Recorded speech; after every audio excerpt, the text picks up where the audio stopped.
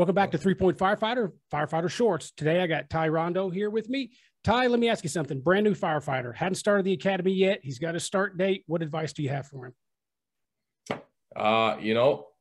First thing is make sure you got your ducks in a row. Make sure you're in the right mindset before you go in there. Make sure you know that you're going to be putting in a lot of hard work. You're there to learn.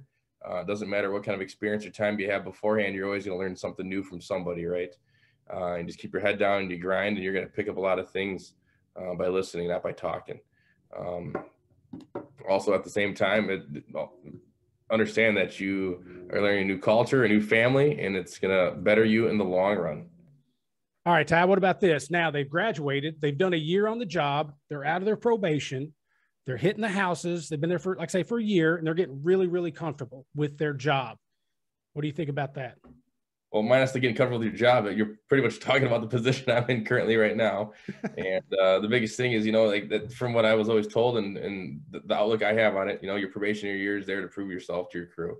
And that 2 to 5 year range after your probationary year is what really sets you apart and it really sets your name in your fire department, in your own firehouse. What kind of work ethic you have, right? You still have a lot to learn on the job. Again, it doesn't matter how much time on you had before somewhere else, you're still learning a whole new culture, that current department's SOGs, operations. You can always get better at the job every day and learn the craft. So, maybe down the road in 20 years, that's when you can kind of relax and be that recliner pilot and hang out. And until then, there's a lot of stuff to do. Wax the rig, clean the tools, read the SOGs, train, right? You can't train enough for a job that kills you, right? Yeah. Okay, one last question. Brand new guy, what conference should they go to first? If they can only go to one conference a year, what would you recommend for the new firefighter?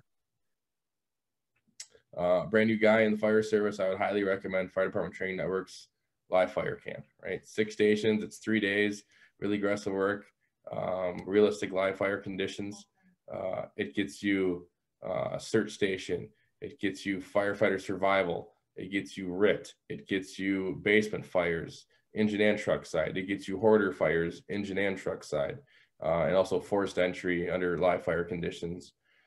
It gives you many aspects that you will help build and hone in your craft and put you in, stressful fires that not like your training fires in the academy. These things are hot and they are going to burn you if you don't do the right things and prepare you for your career. Brother Tai, I appreciate your time and thank you for your help. Thank you.